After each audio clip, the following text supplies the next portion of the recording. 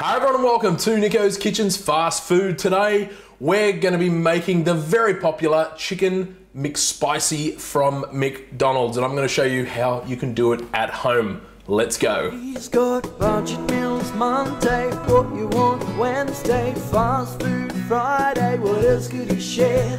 It's Nicko's Kitchen where satisfying meals are prepared. So guys, the first thing that we're going to do is make the sauce that's going to go with our McSpicy, that fiery sauce that's in that burger. And I actually threw this out to you guys on my Facebook page and said, what do you think is in it? And the overwhelming majority was the following ingredients. Just into a bowl here, we're going to be putting in some whole egg mayonnaise. Now, I've said this before, if you want to make your own, go for it. We've done that before. Now, the sauce has a real sweetness to it, and I think it gets it from some sweet chili sauce, and a lot of you did as well. So I'm going to be adding in some sweet chili sauce as well. Now for some powdered spices. The first one is some garlic powder. Next, I've got a little bit of some ground turmeric, just to give it that sort of yellowy color.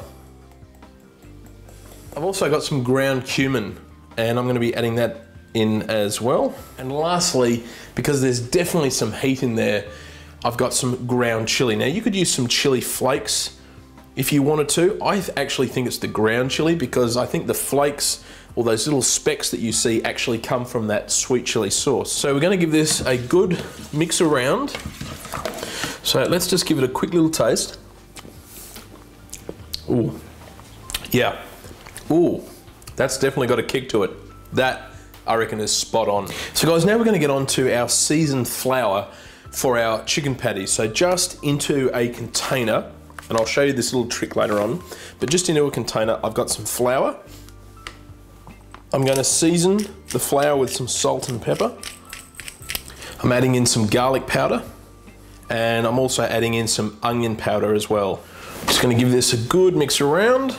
Now the other thing I've got here too, I'll just get this out of the way. So we've done with our flour mix now. I've got some egg and a little bit of water, and I've just whisked it together.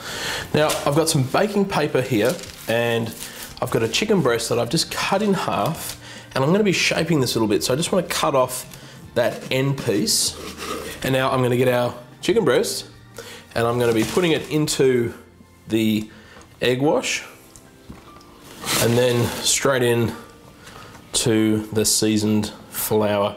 And repeat that process. I want you to put it back into the egg wash and then back into the flour. So we're going to double dip. Now what I've got here is some oil. I've been heating it up, and you know when it's ready because I just chuck a little bit of bread in, and if it starts to bubble around it like that, I know it's ready. So get your oil nice and hot. You can do this with a deep fryer as well, of course.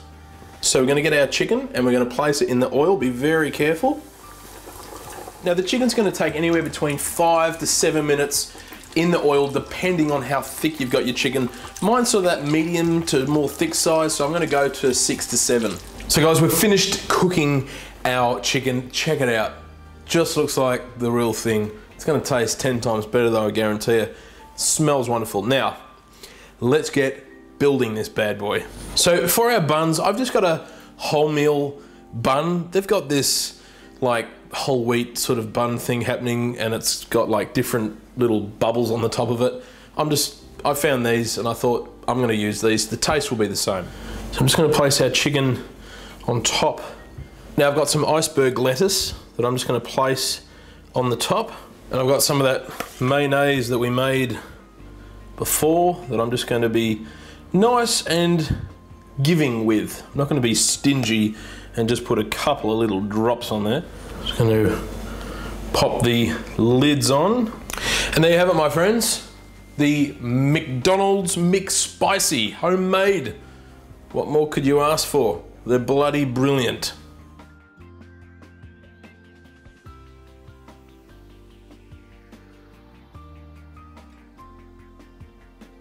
All right, let's give this McSpicy a try, shall we? Here we go, yummo.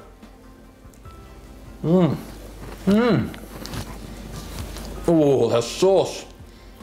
Well, that sent me cross-eyed then. Oh.